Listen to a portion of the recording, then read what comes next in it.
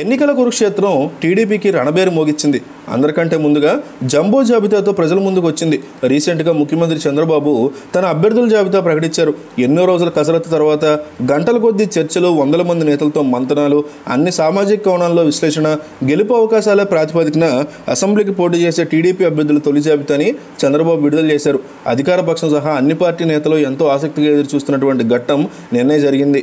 175 స్థానాలకు గాను 126 మంది అభ్యర్థులను ప్రకటించారు. వీరిలో విశాఖ జిల్లా పాయకరావుపేట ఎమ్మెల్యే అనితని పశ్చిమ గోదావరి జిల్లా కొవ్వూరుకి మార్చగా, కొవ్వూరు సిట్టింగ్ ఎమ్మెల్యేగా ఉన్నటువంటి మంత్రి కేఎస్ జవహర్ని కృష్ణా జిల్లా తిరుమూరులో బరిలో నిలిపారు. ఈ జాబితాలో మంత్రులు, ఎమ్మెల్యేల వారసులో 10 మంది ఉన్నారు.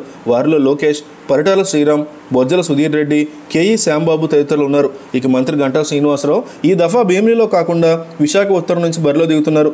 అలాగే సీనియర్లు, యువకుల మధ్య సమతుల్యత పాటిస్తూ అన్ని వర్గాలు తగినటువంటి ప్రాధాన్యం కల్పిస్తూ తెలుగుదేశం పార్టీ తొలి జాబితా విడుదలైంది. మొత్తం 175 అసెంబ్లీ స్థానాలకు గాను అదృష్ట సంఖ్య 9 కలిసి వచ్చేలాగా 126 నియోజకవర్గాల్లో అభ్యర్థులు ప్రకటించారు. మరికొన్ని స్థానాలకు అభ్యర్థులు ఖరారైనప్పటికీ 9 కోసమే తొలి జాబితాని వాటిని చేర్చలేదని టీడీపీ వర్గాలే తెలిపాయి. తెలుగుదేశం పార్టీ అధ్యక్షుడిగా చంద్రబాబు ఎన్నికైన తర్వాత అభ్యర్థుల జాబితా ఇంత త్వరగా వెలువడడం ఇదే తొలిసారి కావడం విశేషం. మిగిలిన అభ్యర్థుల పేర్లని ఈ నెల 17వ తేదీన ప్రకటించాలని భావిస్తున్నారు. ఇక 25 లోక్సభ స్థానాల్లో మెజార్టీ అభ్యర్థుల్ని రీసెంట్గా ఖరారు చేసి జాబితా విడుదల చేశారు. తొలి జాబితాలో 76 మంది సిట్టింగులకు అవకాశం ఇచ్చారు. వివిధ కారణాల వల్ల 13 చోట్ల మాత్రం సిట్టింగులను మార్చి కొత్త వారిని బరిలో దించారు.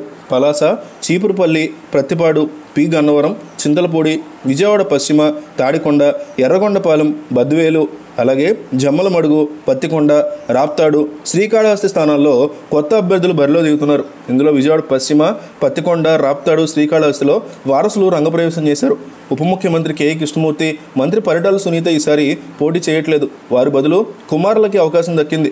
బాపట్ల ఎంపీ మాల్యాద్రి అసెంబ్లీకి మారుతుండగా జమ్మలమడుగు ఎమ్మెల్యే ఆదినారాయణ రెడ్డి ఎంపీగా పోటీ చేయనున్నారు. పాయకారావుపేట, కొవ్వూరు నియోజకవర్గాల ఎమ్మెల్యేలని అటు ఇటు మార్చారు.